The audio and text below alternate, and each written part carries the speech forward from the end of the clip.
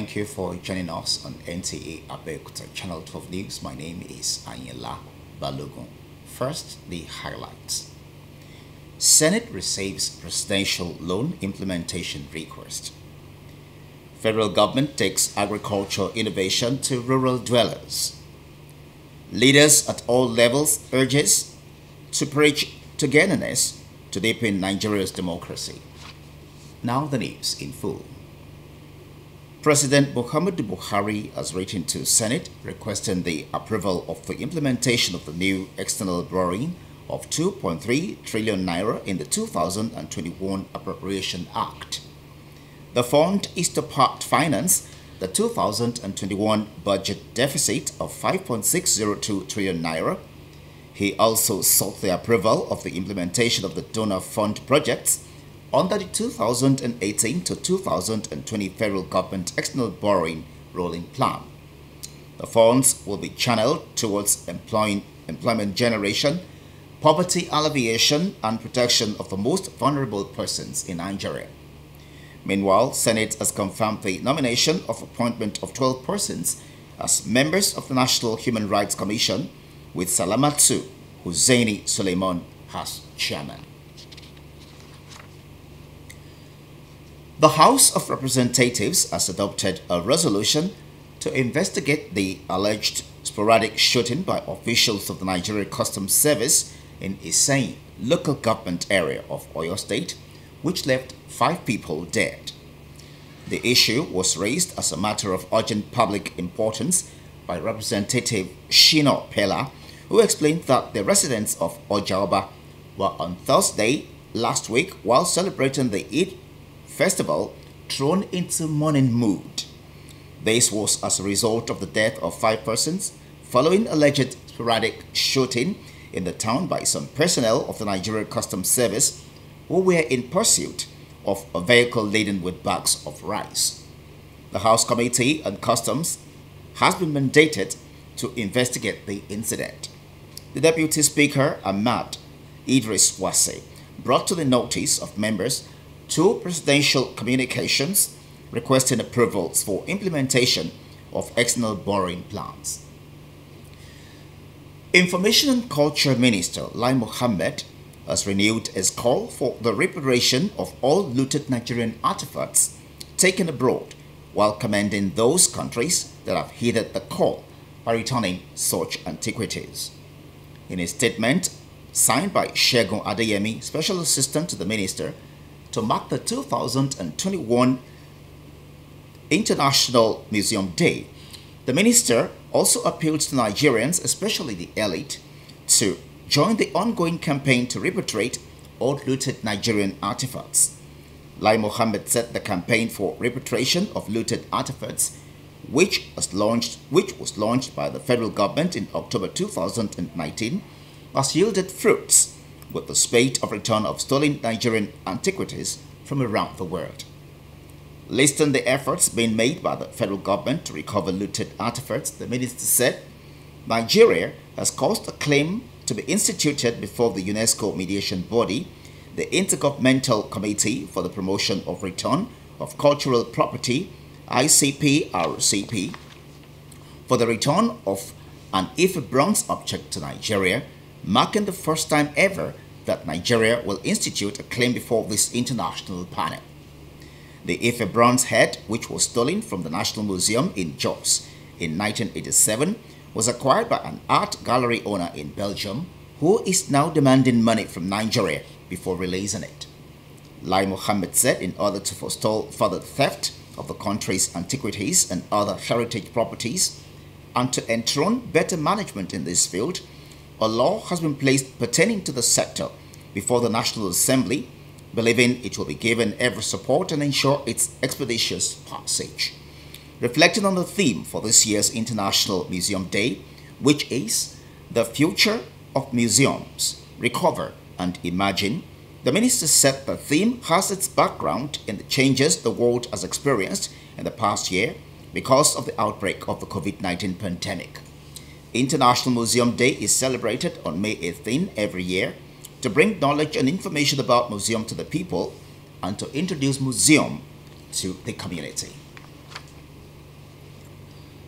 The federal government says inputs of rural dwellers are critical towards the success of its agricultural agenda as a driving force of economic growth.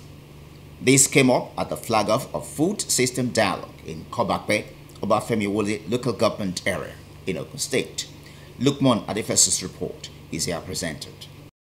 The innovative by the Federal Ministry of Agriculture and Rural Planning through Value Chain Development Program is targeted at improving nutrition, reducing poverty and hunger, as well as encouraging collaborative approach in building sustainable food systems. The issue of the rural people is so critical when we talk about food systems because they play an active role.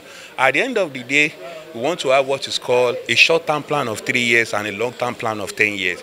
So, but having this plan, responses have to come from them. So whatever input we have, we're going to have a communique at the end of this dialogue at the state level, and there's also going to be a kind of articulation of all the results in all the other states where this particular dialogue is holding concurrently, and come up with a national report which will form an input into the global summit. Ogun State Commissioner for Agriculture Adeola Odedino, while commending the initiative, says it will go a long way to empower the rural dwellers as critical stakeholders in food security. This event, holding our space, will only be useful to United Nations alone. It's going to be useful for Ogun State, especially in formulating future policy on agriculture, as well as it relates to what's supposed to be our gain from agriculture in Ogun State, which is job creation, industrialization, support to smallholder farmers, food and nutrition.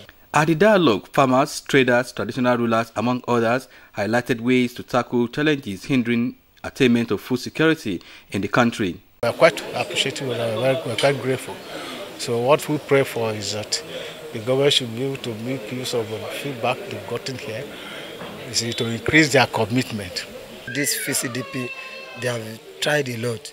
If all the programs that they have been doing have been trying like the FCDP too, I think it's not where we are now that we are going to be. The way they are focusing on the youth and women nowadays is very okay, because it's the youth that know how to do all this in a modern way. The Food System Dialogue is scheduled to hold in 8 states of the Federation, including Ogun State, to address challenges of agricultural value chain program caused by the outbreak of COVID-19 pandemic, including climate change globally. Nigerian Labour Congress strike in Kaduna over the sack of workers enters day 2, with a commitment by the leadership of the union that its doors remain open for dialogue if invited by the Kaduna State government. This was while addressing workers at the State Secretariat in Kaduna. Adamu Sunday reports. Members of various labor unions carrying placards with different inscriptions converge on NLC Kaduna State Secretariat in continuation of their strike. The issue is simple. You sack 7,700, reinstate them. You are planning to sack 11,000. Don't do that. Simple. I'm calling the attention to the governor of Kaduna State to bring it into dialogue with the Nigerian Labour Congress so that they will have the next line of action. Meanwhile, the law in socio-economic activities continues as a result of the NLC strike. Public power supply shut down, while schools, hospitals, train services and Kaduna Airport remain closed. In Kaduna, Adamu Sunday, NTA News. The Nigeria Governors Forum has appealed to the organized labor to exercise restraint in the ongoing labor protest against Kaduna government staff audit. A statement by its chairman and governor of Ekiti State, Dr. Kayode Fayemi, says the present economic reality occasioned by the 2020 COVID-19 impacts is now compelling states to adopt measures of cushioning the effects and called on labor leaders to remain calm. The chairman notes that at this critical time, negotiation should serve as the only instrument in resolving the current impasse and called for understanding on both sides to rebound economic activities for development and social well-being of the state and its people. This is the news at 7 on NTA Abeokuta Channel 12. More news after this time out. Stay with us.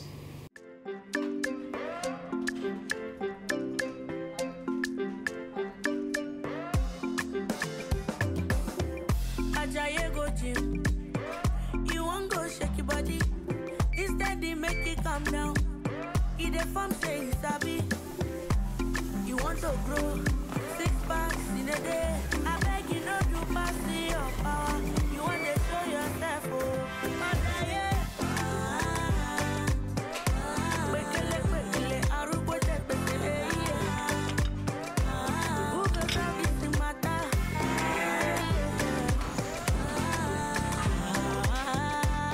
But whatever your size, find it with the new Airtel data plans.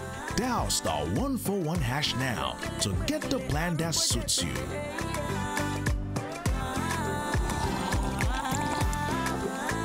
Airtel, the smartphone network. He's not my real father. But you already know this, Lera darling. Yes. But after 25 years, She just told me who my real father is.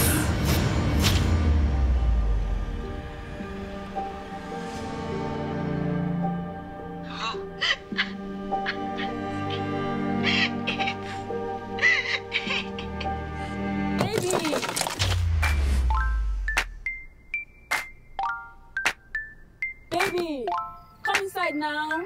Where is it in the car? Introducing Glow YouTube plans. Feast your eyes from as low as 50 naira for 1 hour. Simply dial *777#.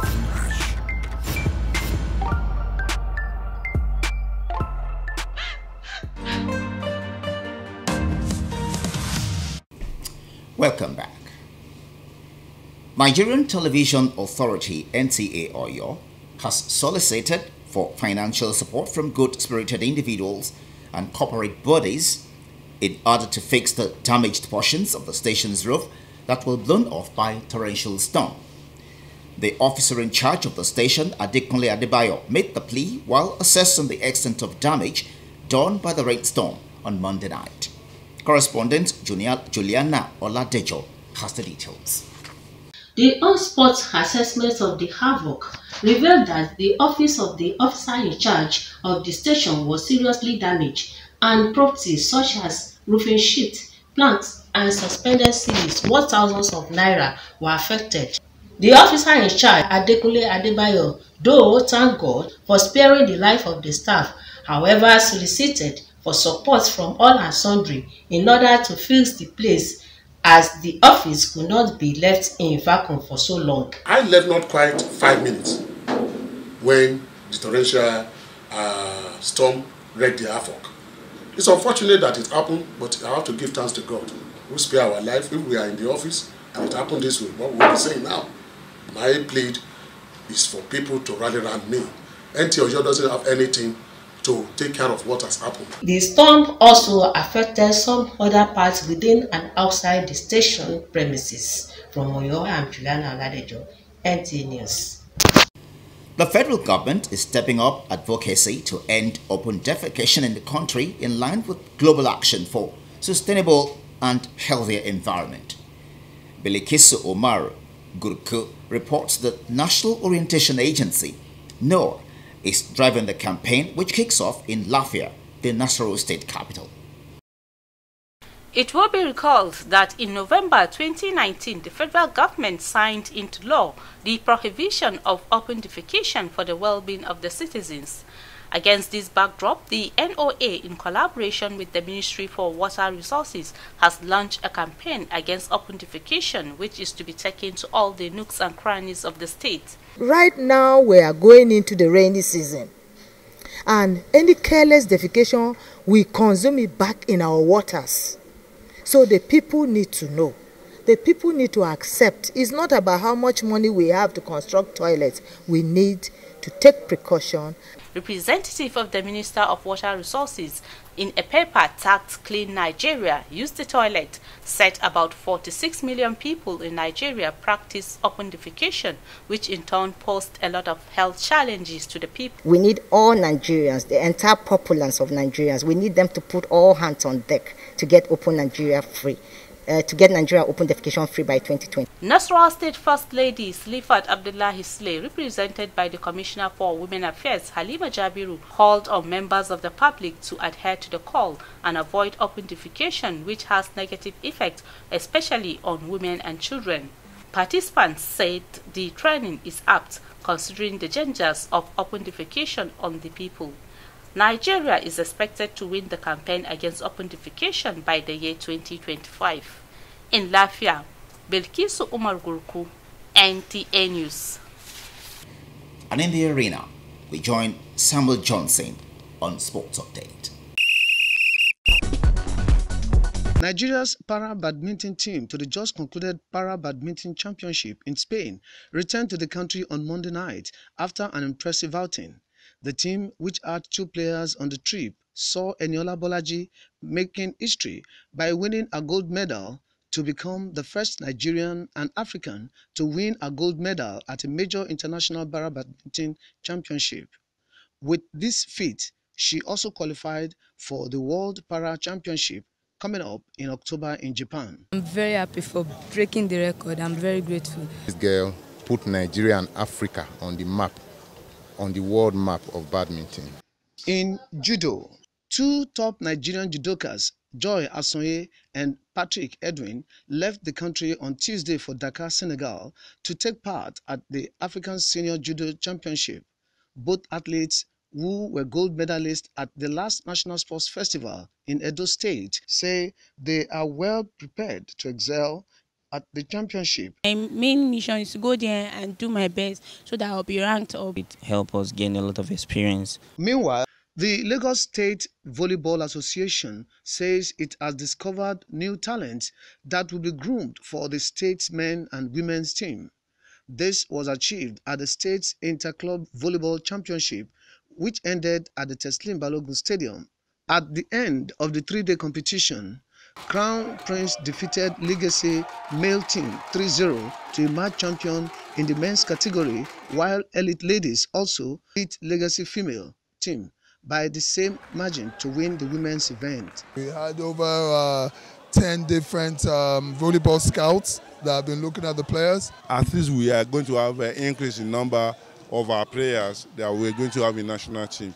In football, Chelsea will attempt to revenge its FA Cup final loss to Leicester City when the team clash tonight in one of the midweek encounters of the English Premier League. With Sports Update, Samuel Johnson, NTA News. And that concludes Channel 12 News. I'm Ayala Balogun. Thanks for being there.